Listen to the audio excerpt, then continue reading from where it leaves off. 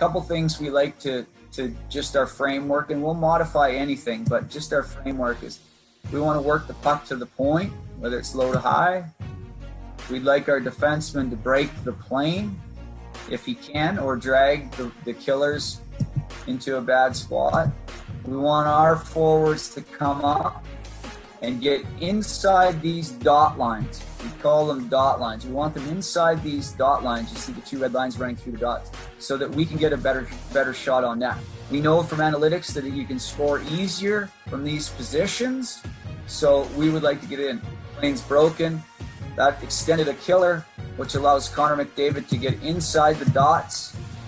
Now you can see everyone's moving downhill towards the net.